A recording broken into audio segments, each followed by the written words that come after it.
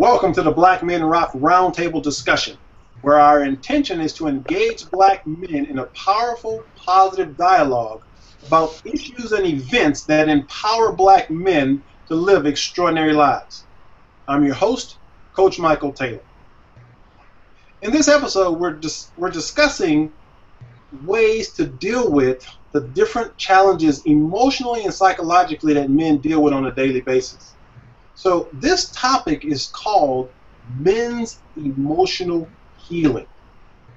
And the reason this topic is so important is because I believe we live in a culture that conditions men not to feel. And as a result, men struggle with identifying and expressing their emotions authentically. This causes a multiplicity of challenges for men, including failed relationships, senseless acts of violence, depression, and a host of addictive and destructive behaviors. Our goal is to bring awareness to this issue, and my hope is that this conversation sheds light on why it's so important for men to be able to express their emotions openly and honestly. And so at this time, I'd like to introduce my panelists and give them an opportunity to introduce themselves. So, Judge, would you begin? Yes, Michael. My name is Judge Maddox. I am a New Warrior. I'm also a co-leader of the New Warrior Training Adventure, which is a men's transformational initiatory weekend.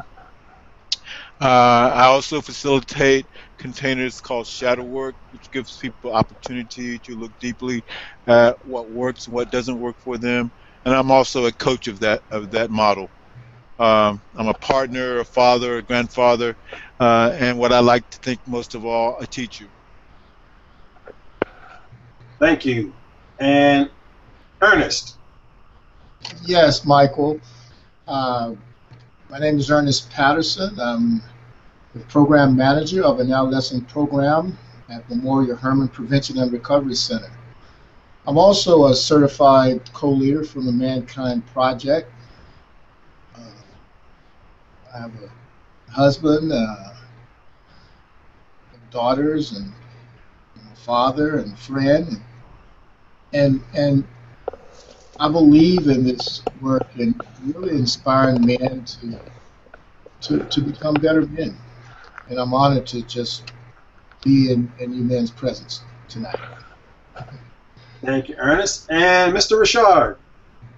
Hello, my name is Russell Richard. I'm a psychotherapist in clinical practice. I specialize in major life transitions and men's issues. Much of what I deal with people, the underlying aspects of most of the issues that people bring into my office have to do with emotions. So this is definitely a topic that I am immersed with constantly. As is the other two panelists, I'm involved in the Mankind Project as well, and I have led several weekends, and I'm also a practitioner of shadow work. Thank you. Now, it is my belief that the three most difficult words for a man to say is "I need help," followed by "I don't know." Because as mentioned, as men, I believe we are conditioned in our society to disconnect from our emotions, and it is my belief that it drives a lot of our negative behaviors. And so for those of you who are listening or viewing this video right now, I want to begin first of all by just, when we talk about feelings and emotions, especially from a male perspective, it can actually be a little confusing because we may not be real clear on what feelings and emotions are. So I'd like to take this opportunity to give my panelists an opportunity to give their definition of emotions. And I want to start with Russell. Russell, how would you define emotions? Well, you brought up a good point, Michael, between the feelings and emotions. We often use the terms interchangeably, but I've become accustomed to asking what's your emotion instead of what's your feeling. Because when I ask what is your feeling, people often say, well, I feel tired, or I feel hungry, or I feel sick. And we do feel that physically or physiologically, but when I'm asking the question, what do you feel, I'm typically asking for your emotion. And the way I teach this, and different people have different models, but I teach that there's 6 basic emotions: anger, sadness, fear, joy, shame, and guilt. And how I like to define emotions is that they are signals. Our emotions are signals that alert us to the fact that something in our environment needs some attention so that we can return to a place of harmony. And I guess just to clarify, I would say that more than all of the emotions, with the exception of happiness, because when we're in that space of happiness, then things are pretty harmonious and peaceful and productive. But with the other 5 emotions, there's usually an indication that something in our environment needs some attention. So essentially, our emotions are energy that comes up in response to situations and circumstances that alert us to some action that needs to be taken to restore us to a place of harmony. Great definition. Judge, how would you define feelings/emotions? I think Russell covered most of it as well as I could. I think it's important in that in our language that when we are asking the question or when we are making statements of "I feel," that I should be clear whether that feeling is a physical feeling, whether that feeling is an emotional feeling, or I think where we fall short in our communication is that we use the word feeling synonymously with our judgments and thoughts. And so if a person is saying, this is how I feel, I would like for them to also be clear whether they're talking about their emotions, whether they're talking about their physical body sensations, or whether they're talking about their judgments and and thoughts. And Russell laid it out pretty good in the basic emotions. We differ a little bit in the fact that he holds shame and guilt as primary emotions, and I hold shame and guilt as judgments based in fear. Um, and those points are not arguable with me and him. I think it's just an understanding that I have, an understanding that he has. I don't think we disagree with how they impact us. So that's my take on what the emotional literacy is about, is learning when we are talking about our emotions, whether we're talking about our physicality or whether we're talking about our thoughts and judgments. Thank you. Ernest, would you like to interject your definition or add anything to that dialogue? Yeah, just briefly, Michael, I think Russell and Judge did a masterful job in just really explaining emotions and feelings. But one thing for me, and Russell kind of alluded to it also, is that emotions is, to me, is just energy in motion. That is the energy in my body that I can feel that energy. Now, my personal belief is that my body knows what I'm feeling before my mind does. If I pay attention to what's going on in my body, that will lead me to a place, if I trust it and I believe in it, and what's really going on inside of me. And I just think that to be able to create some language for that, I don't believe they're good and bad. It's just they're emotions, and just to be aware and conscious of really what's going on inside of me. Now, Neil Donald Walsh said something that I really loved when he started talking about emotions. And he said that emotions are the language of the soul, and they're our internal guidance system for navigating through life. And I really like that definition, and it's in alignment with what Russell was saying. And so now that we have an understanding of emotions, the next question that comes up is that The title of this topic is Men's Emotional Healing. So what I'd like to ask is, in your opinion, what is it that causes a man to begin disconnecting from his emotions in the first place? And let's start with you, Ernest. What are your thoughts around that? Thank you, Michael. My thought around that, Michael, is that when a little boy, when a child is born into this world, you take a little boy maybe around the age of 4 or 5, and that little boy falls down and scrapes his knee. And that little boy begins to cry. And some of the elders that's around that little boy, or some of the older siblings, or even young men in their lives, and perhaps even the mom, and that little boy falls and begins to cry. And all of a sudden, he begins to hear the message that boys don't cry, men don't cry. And for a little boy to hear that boys don't cry or men don't cry, a 5-year-old is not a man. And so it's already confusing when that little boy hears that. And there's a plethora of different things that's said when that little boy falls down. And all of a sudden, that little boy begins to connect from their true essence of who they are, to experience those emotions. And all of a sudden, it's not safe for them, because what's been told is that if I get vulnerable and really express my emotions of sadness and fear, that for whatever reason, that constitutes that I'm not a man, or I'm not a boy. And so I believe during that process, young boys began to grow up feeling unsafe to really express their emotions and feelings. Judge, what's your thoughts on that?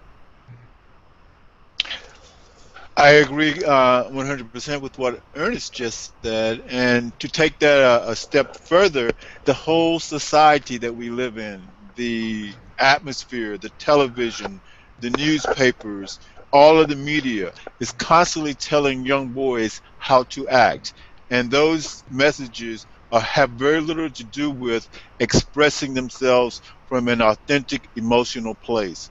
Those messages are telling them to man up. Those messages are telling them to be strong. Those messages are telling them not to cry. Those messages are telling them don't let people see you sweat. And every one of those messages are telling them not to be authentic. And when we are teaching our young men and women, when we're teaching our younger generations not to be authentic, we're also teaching them not to honor what Ernest was talking about, that message that's coming through our body, that message that you were talking about, the messages from the soul. Don't pay attention to those. Don't let people see you in that, because if they do, you will be weak. You will be labeled. You will be ostracized. You won't be one of us. And so we learn to not express ourselves. We learn to ignore or pretend not to have feelings. Russell? Yeah, I would agree with what everything that's been said so far. I would also add another element to that, and again, it goes back into this whole socialization piece, because essentially that's what Judge and Ernest are talking about, is how little boys are socialized. At the same token, you have to take a look at what has been men's role in society. And men have been the more task-oriented gender, so to speak. It's up to men to go out and kill the buffalo and bring it back to the tribe. It's up to men to go out and fight the wars. You know, it's up to men to do. And you have your task-oriented styles of functioning in life, and you have your relational-oriented styles of functioning in life. And so historically, and I would also say stereotypically, men have been more in the task-oriented arena. And so when you're going out on the hunt, or when you're going out fighting the war, or when you're going out to make a living and to provide and do all the things that have been designated for men to do, emotions don't factor or have not factored very heavily into that. So I would say that's also another piece of that bigger picture of what causes men to be disconnected from their emotional experience. Now, I would like to say that because society has evolved into what it has evolved into, we are seeing a lot of shifting in terms of not only just men's roles, but the ability of men to be more balanced in terms of attending to tasks as well as attending to the more relational side of our lived experience. Yeah, and that leads me into the next segment here is because there's a lot of emphasis now put on emotional intelligence. And from a male perspective, I think it's something that's definitely needed. And it's the reason why we're on this call right now is because we're promoting this idea that it's okay for men to be in touch with their emotions. It's actually paramount to their success, their happiness in life, to be connected to their inner world. And so I'm curious to know, so I want you guys to share actually with the viewing audience. We're talking about emotions, and each of you have talked about your areas of expertise. But I'm sure there was a time in your life when maybe you weren't connected. I know from my own experience, I was completely disconnected, which I will go into later. But I wonder if you can explain or share, how did you get involved in dealing with your emotional life? And I'll start with you, Judge. Wow, Micah, that's a very very good question. Um, I got involved after being a member of a 12-step group that I became affiliated with. Before coming to this 12-step group, I had no real awareness that I had an emotional um, actually, I had a emotional commitment not to feel that I was even hiding from myself. Uh, and what I mean by that was I had an emotional commitment not to express my sadness, not to allow myself to be angry, uh, and to always seek nothing but the euphoric the euphoria that came with using drugs in an attempt to be happy. And because I was this big, strong, athletic guy who played football, I never ever wanted you to have the idea that I was afraid of anything.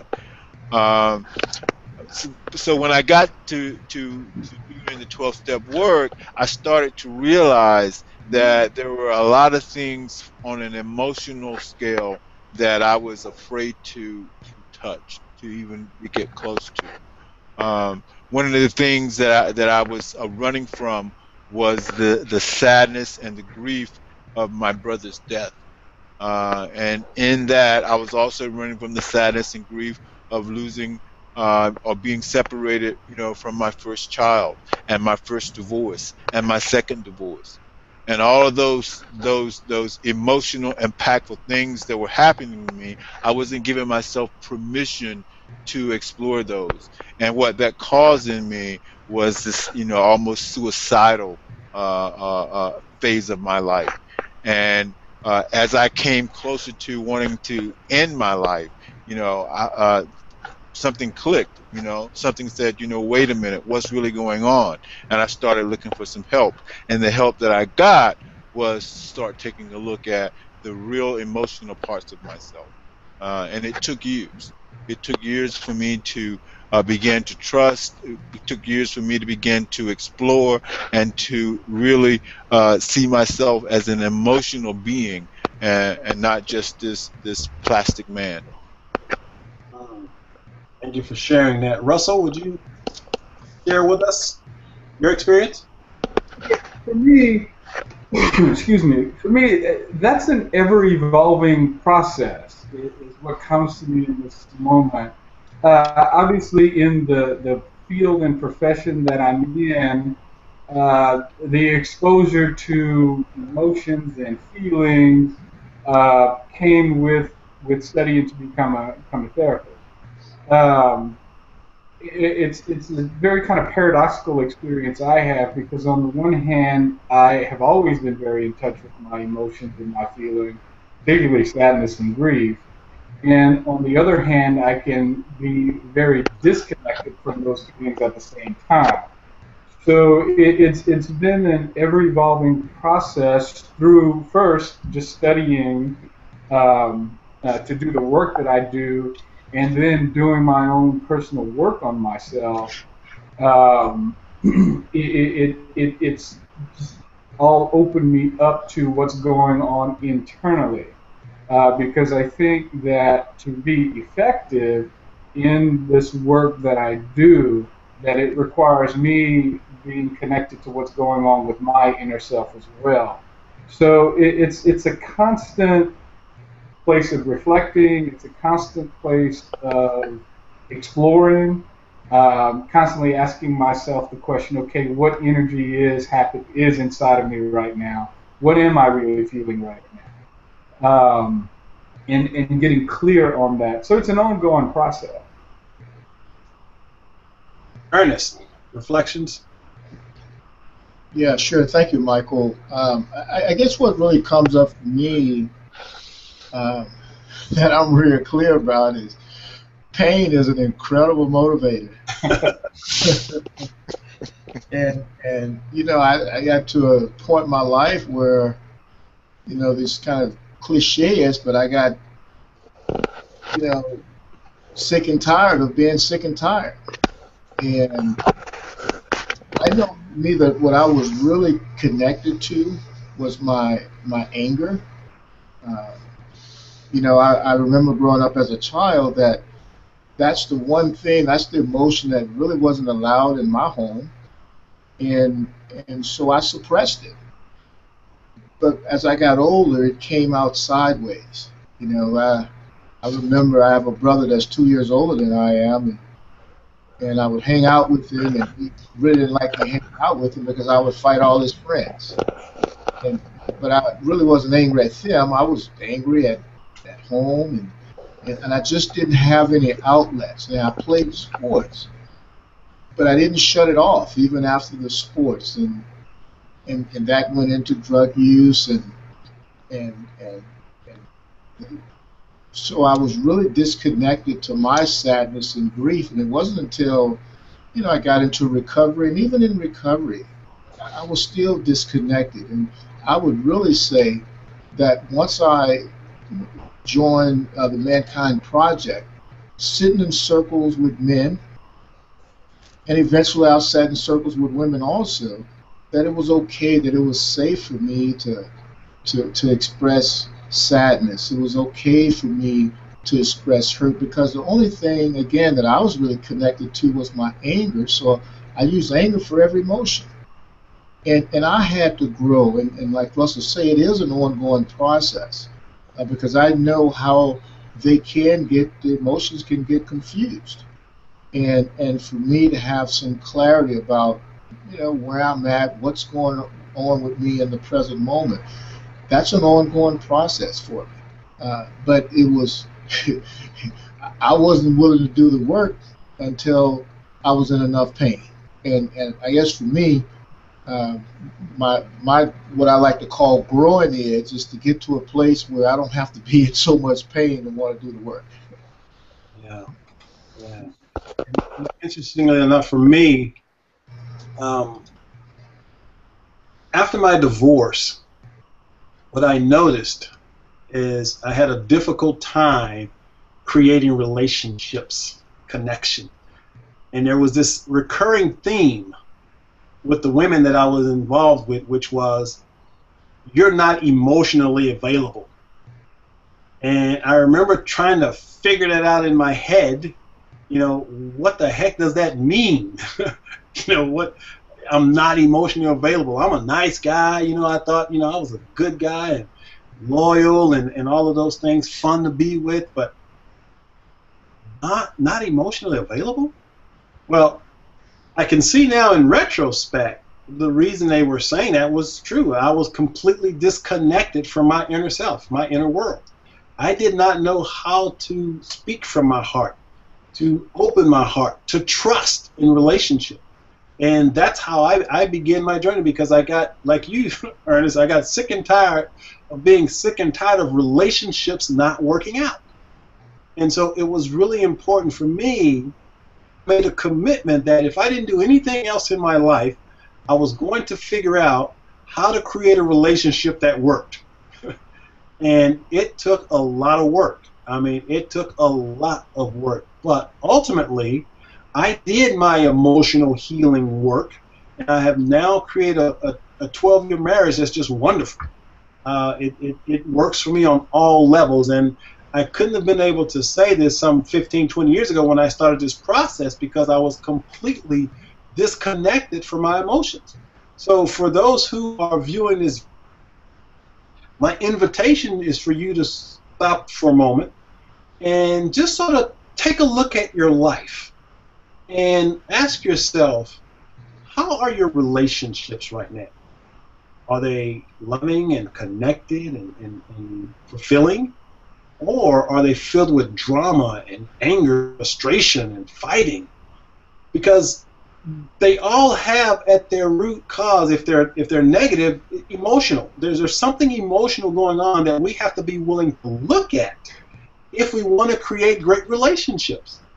And so I know that as men, we struggle with relationships primarily because we're disconnected from our emotions. And it's important that we have this conversation and begin sharing with each other the that we've learned that have supported us, so that you, the viewer, possibly can take action if you choose, so that you can do your own emotional healing work.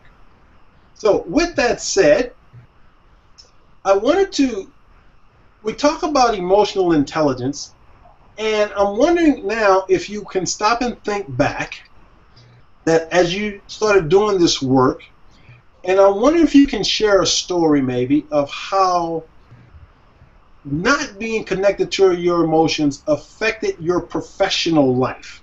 And I'll actually begin with this conversation, because this is for me what I found. Most of my life at an early age, I was very, very successful. And people would see Michael Taylor and they would say, man, that guy's got it all together. But the fact was, I was in so much pain that success was like a drug for me. It allowed me to feel good about myself, because when people would see all these things I accomplished, and they would congratulate me and acknowledge me and say, man, you're such a good guy. But the truth was, I was actually driven by the feeling of shame. I had this deep sense of something's wrong with me, so by being successful, I tried to negate that feeling. And it wasn't until I started doing my work, my inner emotional work, that I realized and recognized that first and foremost, I don't have to accomplish anything to be loved. I can just be me. And trust me, that was a huge burden off of my back when I started doing this work, to come to that realization. Do anything. I just have to learn how to love and accept myself. But in my work context, most of my success was driven by emotion. And when I say negative, I'm not saying bad. So as you're watching this, we must understand that emotions are neither good nor bad. They are what I'll call positive or negative. And so for me, that negative experience, that negative feeling of shame, drove me to continue to bring more negative experiences into my life, because it was a experience. It was a negative. By resolving and healing that negative experience, I moved to more positive experiences in my work life. Hopefully that clicked. So I wanted to know, Russell, let's start with you. Can you think of a time in your work life where your work life was affected by your inability to express your emotions? Well, I think I would answer that question in the reverse. Okay. That how my work life is enhanced with the more work I've done to become emotionally intelligent and to become emotionally aware. Because I think that's the first step to emotional intelligence is the awareness and being Okay. able to put a label on this energy that's going on inside of me. And then also with through the work that I've done, kind of understanding what some of the roots of that is. Because in all of our emotions are triggered by a particular event or circumstance. And oftentimes, the emotion that's triggered by that event or circumstance goes back a lot further than just what's going on right now.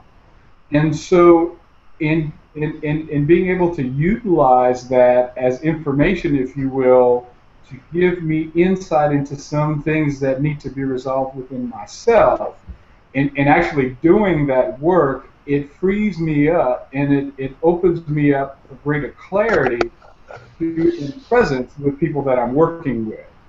So the doing the work that I've done to become more emotionally intelligent has enhanced my work over the years. Okay. Thank you for that. So what are your thoughts on that in terms of work and how your doing your inner work has helped your work, or some experiences where it affected your work negatively?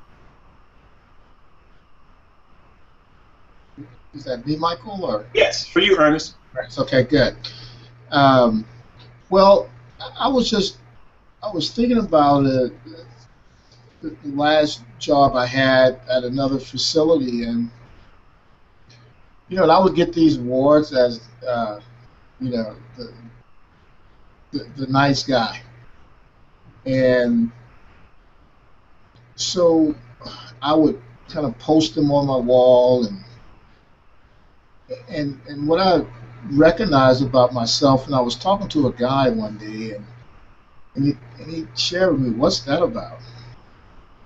And me having that, I like to call it this pseudo persona that I'm the nice guy all the time, and so that's kind of that mask that I wore, and so I wanted people to like me, and so I would not speak my truth, and even though underneath that there was some frustration and anger, I didn't trust that, and so I would just say I'm fine, I'm okay, and I'm the nice guy, and that really hurt me, and because I really wasn't being authentic, and so as I continued to grow and with my emotional intelligence, it gave me the confidence to be able to say, this is not right, to really kind of set a boundary. And when I was triggered, because what I know is that any event that happens in my life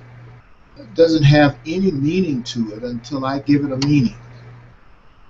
And so, from that place, I could speak to it. I mean, I've grown to a place in my life now that I can sit with someone. If something's not right, I don't think it's right, that I can share it and not come from a place of fear that, well, they're not going to like me anymore. And the risk is they might not. But I'm willing to step into that today as opposed to in the past. Thank you. Judge, any thoughts? Well, Michael, I have lots of thoughts. When I think about, I don't know if it's so much my professional life as in growing up,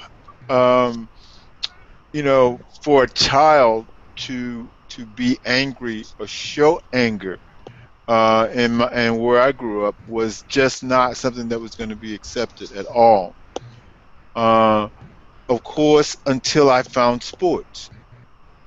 And after I found sports, and football and basketball especially, I could channel that energy of that anger into my play.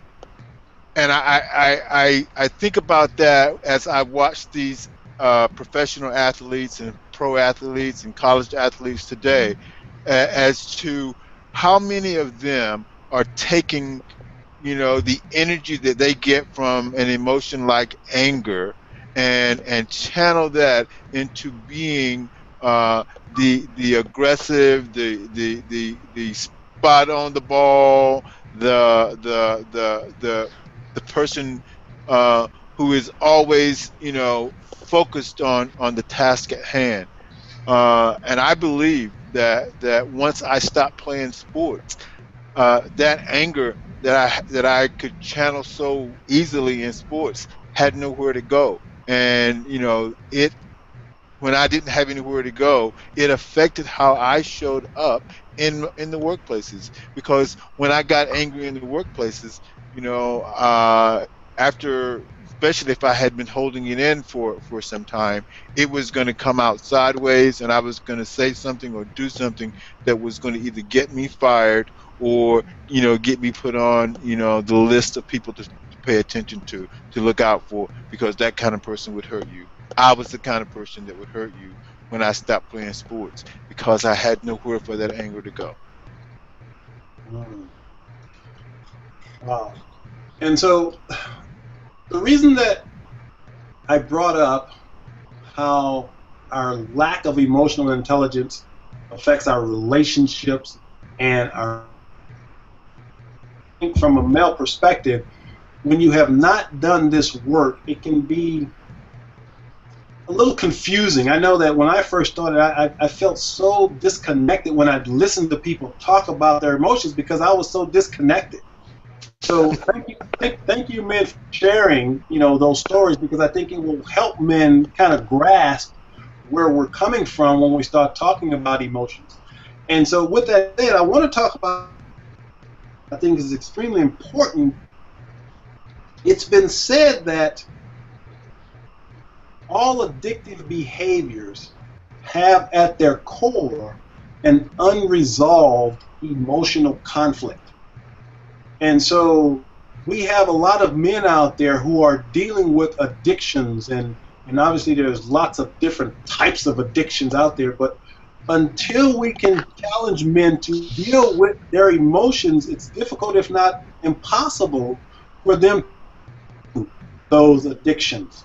So Ernest, I'm wondering if you can briefly speak to how that unresolved emotional conflict can drive those addictive behaviors. Yeah, thank you, Michael. Just my experience, even today, working with young males and young girls with issues with chemical dependency and substance abuse, is that a couple of things happen. Either they have this kind of inflated emotions where they just come gushing out, or they have kind of deflated where they have a difficult time emoting altogether. And what I notice is that they don't have a real clear indication of what they're experiencing on the inside. I mean, it's really confusing for them. And a lot of times they just don't want to feel at all. I mean, it comes from a family dynamic where there's a lot of trauma, physical, sexual abuse, and they don't know how to deal with that. They don't know what they should, even give it a name, what they're feeling. And so what they do to really deal with that is to abuse drugs. And they will continue that cycle, because what it does, it gives them some temporary relief. And after it gives them that temporary relief, they'll continue to do it over and over, because they have experienced some relief from the pain or the frustration that they just want to numb out. And that's really how the addiction sets in, because once they continue to do that for relief, I like to say that, all of them say, well, I'll never cross that line. Well, what happens is that the line crosses them before they even know it.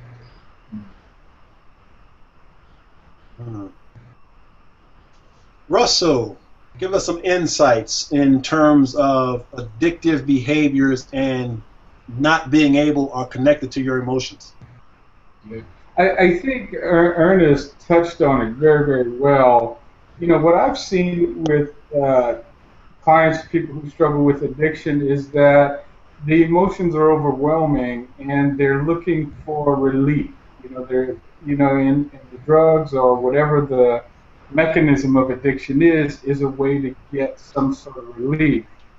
And the emotions become uncomfortable. So while the drug or the work or the exercise or whatever provides some sort of relief, the root of the problem is never dealt with.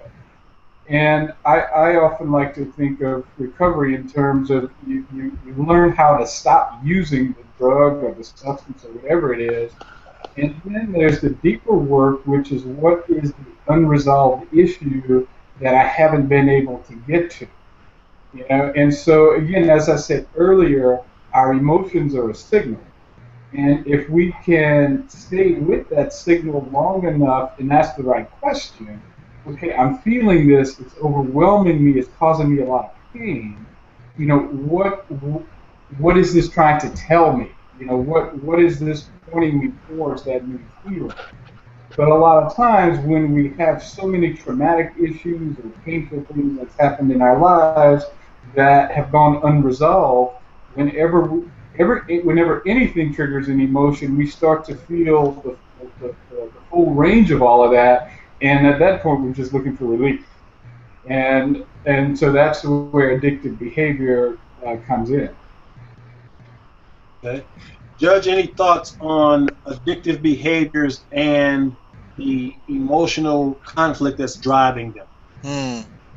Well, one of the things I've been learning is the concept that most addictive behaviors grow out of a message that I carry or that I carried, which says that I don't love right. And so if I have the belief, that internalized message of not loving right, then how am I ever going to be in any kind of relationship?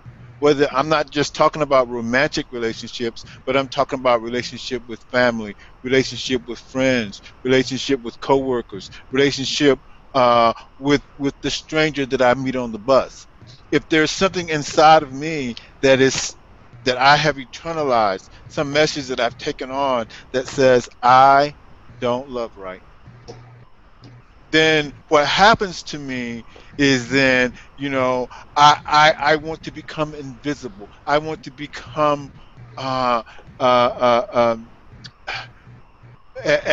I think Russell said it, I want to get numb and have no emotional connection at all.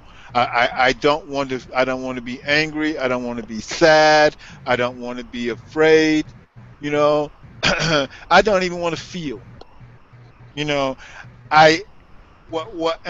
that's really what happens when I start, using these chemical, what I want to call substitutions for emotions. When I start taking the chemical in order to amp up my feeling, amp up my feeling about myself, my belief about myself, then now I'm okay. And I'm okay because nothing can hurt me. I'm okay because I don't care about anybody else. I'm okay, and I'm really not. And that's what I don't want to be able to hear anymore. I don't want to hear that message that says, I don't love right. Because if I hear that, if I tell myself that one more time, then I don't want to exist. And that's really what addictions are really all about. It is that part of me that no longer wants to be. That part of me that no longer wants to be human, to have the human experience of emotion, because that is the human experience. That is my soul, as you said, Michael, speaking out to me. when my emotions of sadness, my emotions of anger, my emotions of joy, my fear, my guilt and my shame, when I take that away, then I'm not wanting to be human anymore. I don't even want to exist. And I'm afraid to even admit that. And the drugs keep me from doing that. The drugs keep me from having that awareness. The addiction keeps me from doing that. And I'm saying the drug because the drug doesn't have to be a chemical. It could be shopping. It could be gambling. It could be you name 100,000 things that we do that are obsessive to keep the emotions at bay. Right. Right.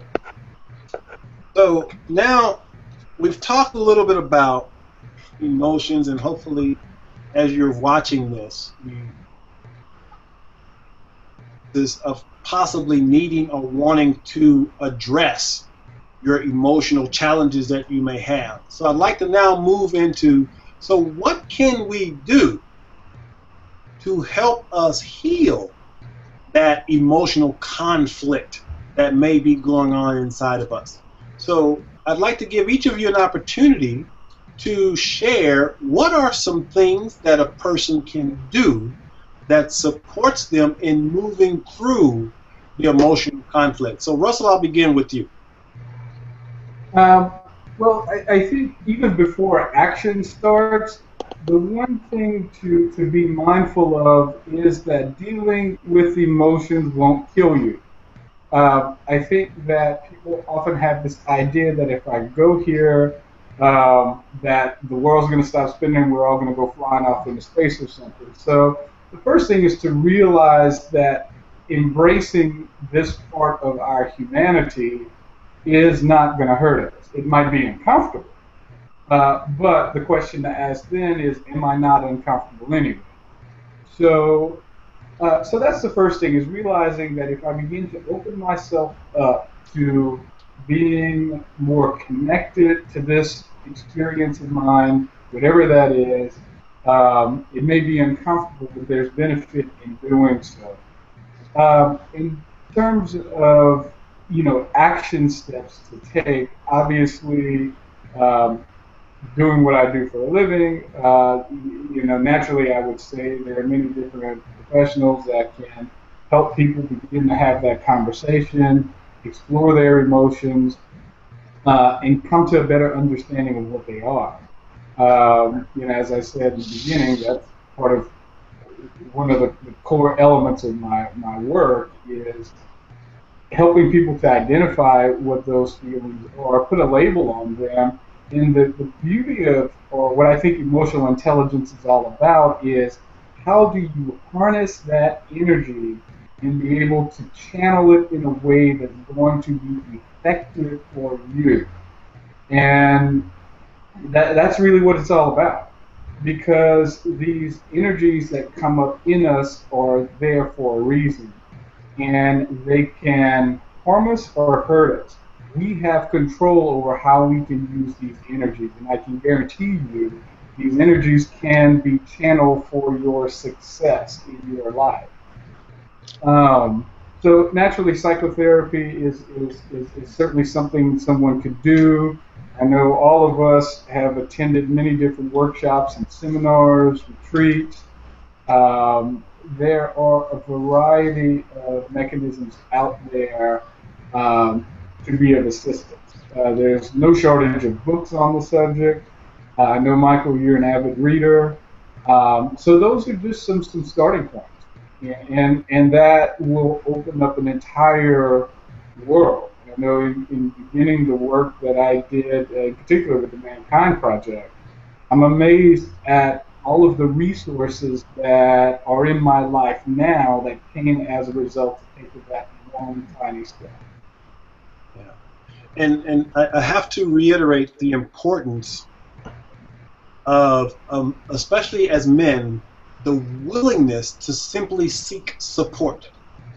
We have such a negative stigma in our society about men asking for help that, men are literally dying because they're afraid to simply say, I need help. And we have to change that conversation. We must make it okay for men to recognize that it is absolutely okay to say, I need help. And so, Russell, you hit the nail on the head. It may begin with simply making a commitment to just going to therapy and just talking to someone about it.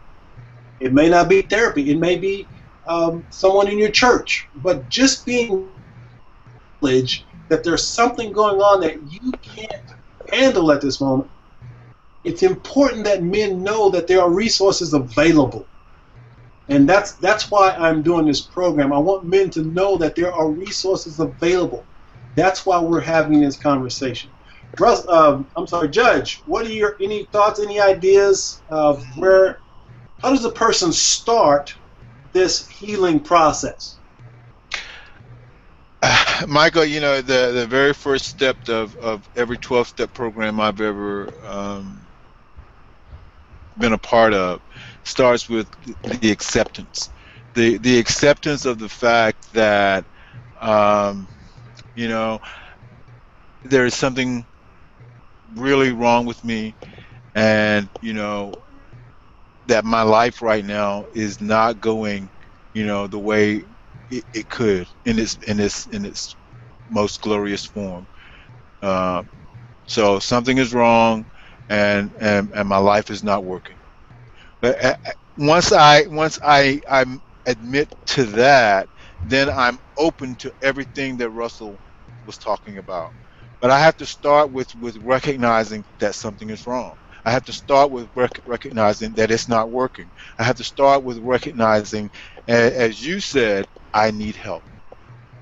All right, and once we can do that, and begin to remove those what I would call debilitating patterns of behavior, you know, Russell said it again. Then that's when the flood of emotions are going to come, and when the flood of emotions is going to come, I need to be ready to accept the help of others.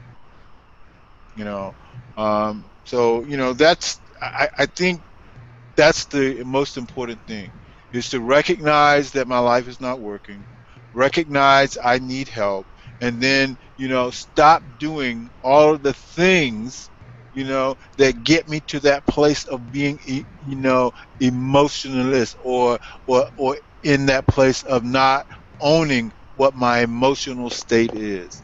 Because once I start owning what my emotional state is, I can start looking at the impact of holding on to that emotional state. You know, it was once said to me that every emotional experience that I have, every emotional, you know, flow that I have, it's all cyclical. It's going to start and it's going to end.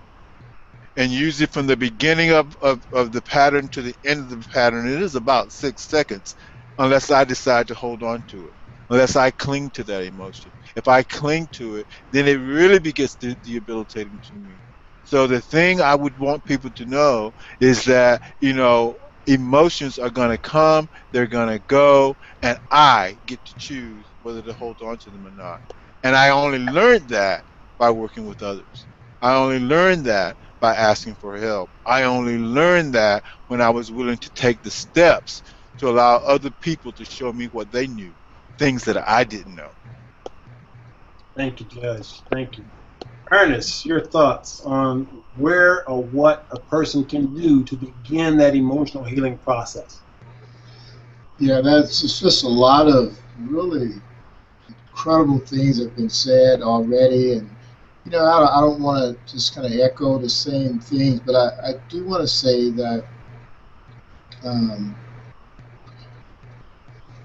think it was you, Michael, that talked about how the emotions is really just a guidance system to see whether we're on the right path or not. And I think for me, I can only see so far.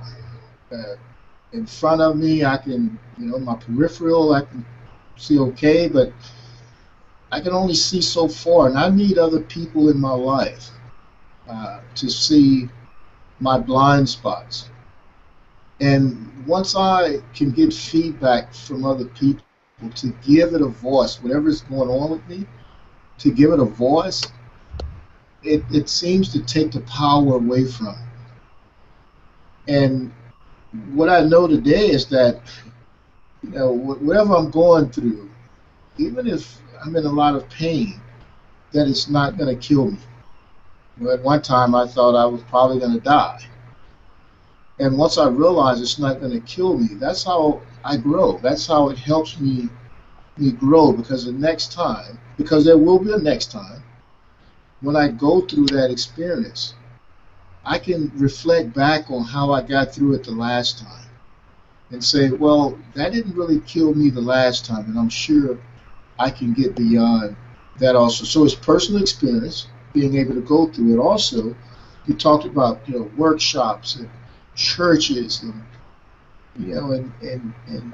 and also, joining different organizations, because this is ongoing. It's not something that you do one time or that I do one time and that's it. It's continuous, and being committed to it, because if I'm not committed to it, it's difficult for me to continue growing. And lastly, I want to say this, because I truly believe that there is a spiritual solution to all problems. And being able to kind of reconnect with that divinity, or that the essence of who I am, the core of who I am, I think that will help me to grow and get me back in touch with my true essence. And to me, that true essence is love. And if I'm able to connect with something greater than me, or name, no name, or some type of belief system that can help guide me, it can reconnect me to my divinity. Well said. Well said. So, emotional healing is a complex topic. I wanted to use this opportunity to have some men share their experiences, so that as you're watching this, hopefully there was something that was said that will trigger you to look within and ask yourself some questions about whether or not there's some emotional healing that needs to take place within you.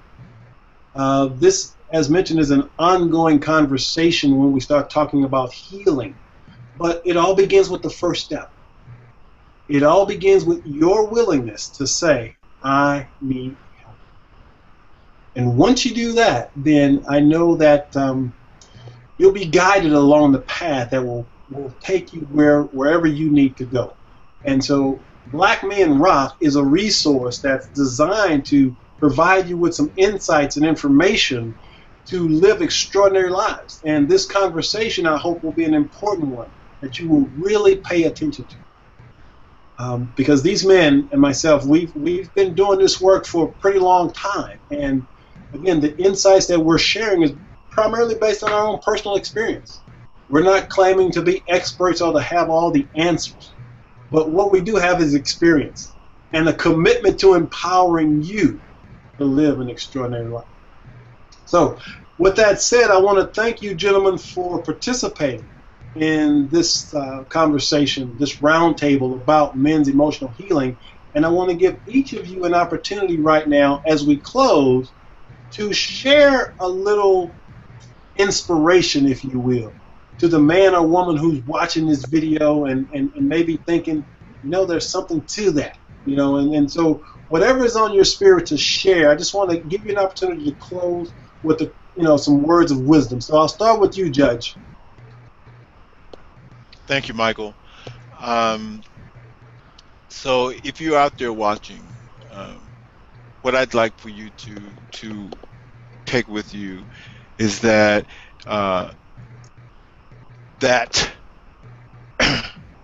that greater essence that I am, that Ernest talked about, that thing that he called love, is inside of you, and that it is a guiding light for you to follow. So my hope for you is that you're ready. My hope for you is that you want to be the best you that you can be. My hope for you is that you want healing for yourself and the world. And if you start with the emotional healing of yourself, then the world can only be a better place. Thank you, Judge. Ernest. Yes, Michael, and thank you, Judge.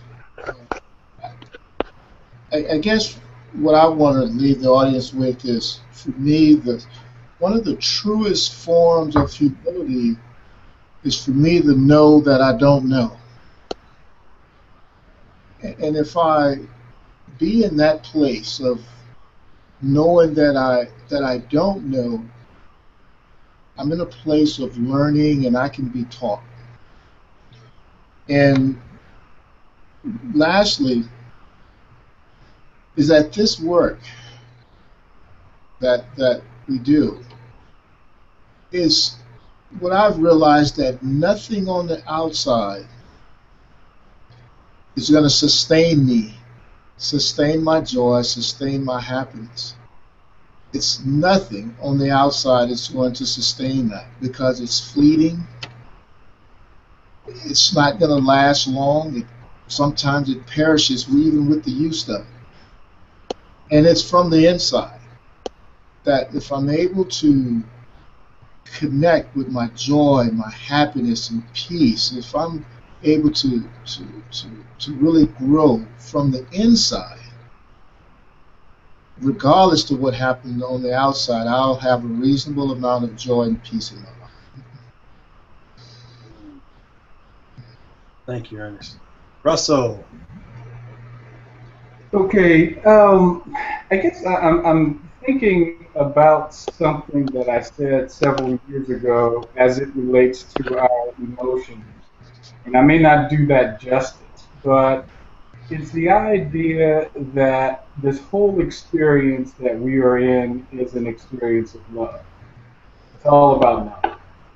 And so if I'm angry, then the love that this experience has for me is somehow blocked.